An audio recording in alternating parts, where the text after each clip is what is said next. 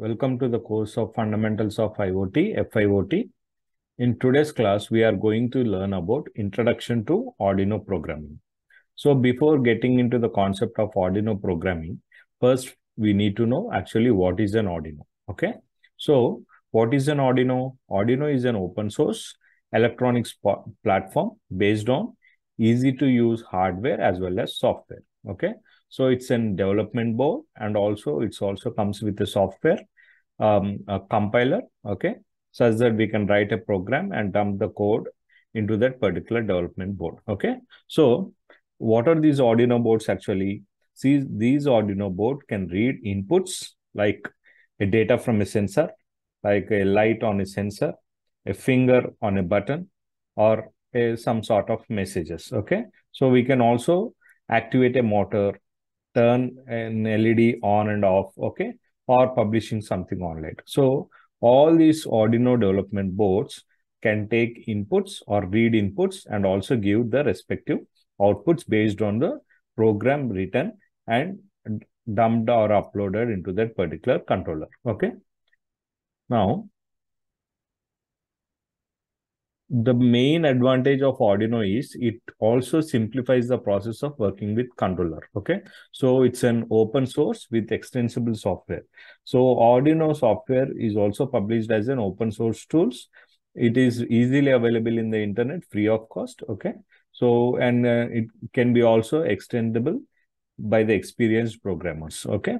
So not only that, it can be also a open source as well as extensible hardware. Okay. So these Arduino boards can be coming in several varieties, designs, and versions as well. Okay. So in whoever the programmers or the designers are, they can easily play with this particular Arduino development board with respect to the hardware. Okay. And inexpensive. They are very much less in cost compared to Raspberry Pis or some sort of development boards. Okay. So coming to the platforms, they can easily, these Arduino softwares can easily run on Windows, Mac, Linux operating systems. Okay. But whereas coming to another 8051 or some other microcontrollers, they are just limited to the Windows. Okay. So Arduino software or the development board hardware, both are very, very easy to use and also very much famous for developing various applications. So if you're coming to see the features of Arduino, okay, this is what the Arduino, okay, one type of Arduino, what we see over here, it's basically a development board on which there is an microcontroller on it, okay. So open source, it is an open source based electronic programmable board, okay, which has an microcontroller on it along with the software, okay. So it comes in two. One is Arduino hardware, that is the development board, which comes with a microcontroller. Another one is a software, okay, in which we write the program, okay, compile it and upload it to this particular board, okay. So it also accepts all the analog as well as digital signals as inputs and gives the respective output, okay. And no extra hardware is required to load a program into the controller board directly by plugging that Arduino board to a laptop using a cable, okay. So D-type to USB cable, okay. We can easily upload the code into this particular Arduino. So these are some of the different types of Arduino boards and their features. If you see, Arduino Uno comes with 16 megahertz and as well as a controller like Atmega 328. It has a memory like 2 KB of SRAM and 32 KB of flash. It will be having 14 digital pins and 6 analog pins. Okay. Coming to Arduino Duo, we have 84 megahertz frequency. It comes with an 8091 SAM3X80. Okay, type of controller. It will be having a 96 KB SRAM as well as 512 KB flash. It comes with 54 digital I/O pins as well as 12 analog pins and 2 outputs. Okay. And Arduino Mega is one of the biggest Arduino development board, which will be having a frequency, works with a frequency of 16 megahertz, and it will be having a controller called Atmega 2560. And it comes with a memory, 8 KB SRAM as well as 256 KB flash. And it will be having digital I/O pins of 54 and comes with 16 input analog as well as 0 output pins. Okay.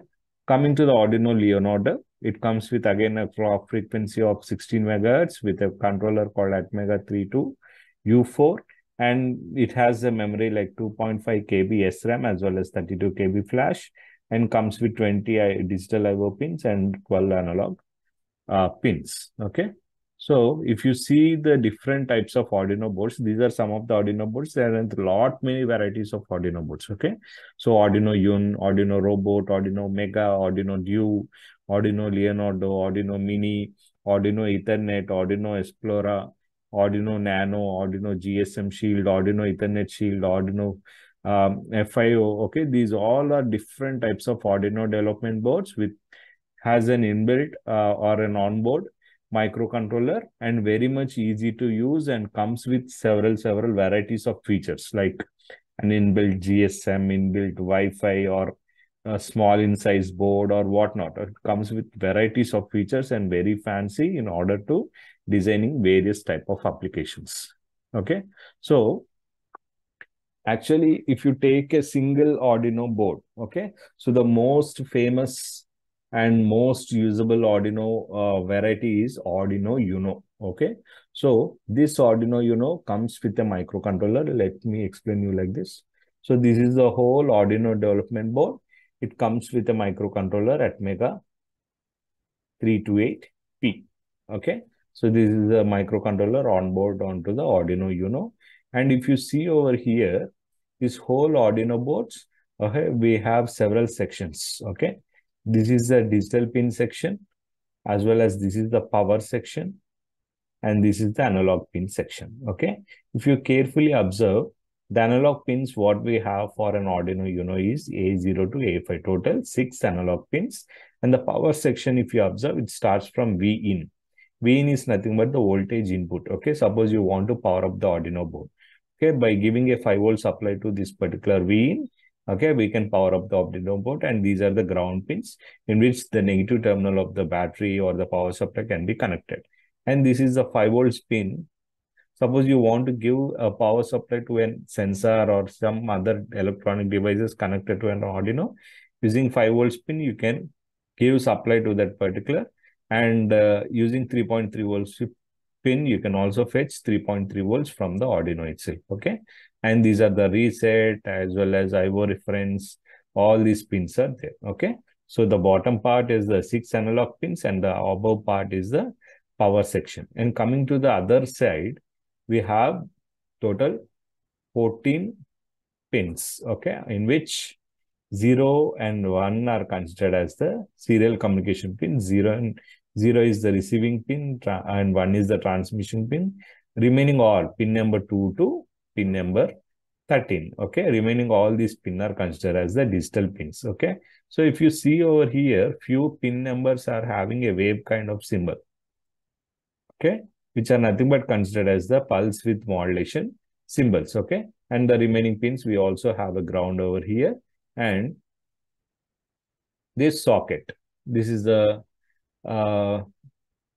this socket what you see over here, it's an D-type to USB connector through which you can also connect to a computer, PC, or a laptop. Okay, and you can also power this particular Arduino board through that particular cable. Not only that, the main purpose of using this particular socket is to, you can upload or dump the program into this ATmega 328 connected to a PC or laptop. Okay, now this button over here is considered as the reset button. Okay, so once you press that particular reset switch, it gets reset on its own. Okay, and this is the power adapter socket where you can give 9 to 12 volts power supply, and these are the regulators and the power supply attached with some capacitors. Okay, such that the board takes only the 5 volts of supply, even you give more than 5 volts. Okay, and you can see a crystal oscillator over there, which is of 16 megahertz of crystal oscillator. Okay, and we have small this L is the LED, which is internally connected to the 13th pin. We can see the status of transmission and reception through these particular LEDs, and we can see several capacitors, transistors, as well as resistors and all those components are considered. Okay. So on the whole, okay, and these are the IC SP pins. Okay. So used for several processes. Okay. So on the whole, the main important pins, what you need to consider is the reset pin over here, in order to, if at all you want to reset, and the cable to which PC and this particular board is connected, this is the socket for which, and the adapter where we can provide power supply, external power supply if needed. Okay, and this is the whole power supply circuit where the supply is converted into the 5 volts, and we have a power supply socket. If at all you want to give, instead of giving it through an adapter, if at all you want to give power supply through a battery through using some sort of wires, you can use V-in as well as ground, and remaining pins are used to fetch power supply from this Arduino board. Okay, and we have a 6 analog pins, and remaining all are the digital pins. From 0 and 1 are used for transmission and reception. These are the main pins where we need to concentrate in order to start programming with the Arduino board. Okay.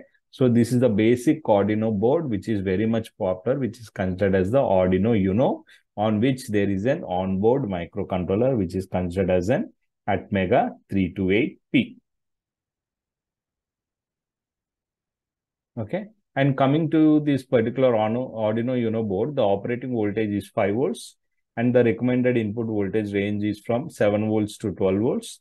And the input voltage ranges also can be given from 6 volts to 20 volts. But mostly what we prefer is like an 9 volts battery or a 12 volts adapter, or a battery, or an 5 volts operating voltage. Okay. So we have, as I've already said, we have 14 input and digital IO pins. Okay, and we have 6 analog pins, and the DC current for the input and output will be occurring around 40 milliamps. Okay, and we have also a DC current of 3.3 volts, as I've already shown you, right?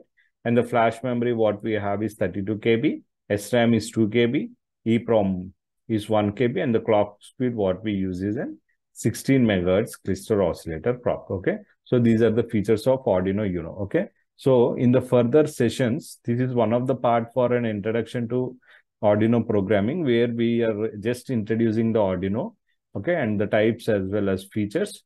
In the coming session, I will be practically showing how to use this particular Arduino board, okay, how to use the Arduino software, as well as how to interface the PC or a laptop to the Arduino board, okay, and how to program it and how to upload the code. And I will be also showing small experiments, how to use this particular Arduino board for programming as well as developing small projects. Okay, thank you.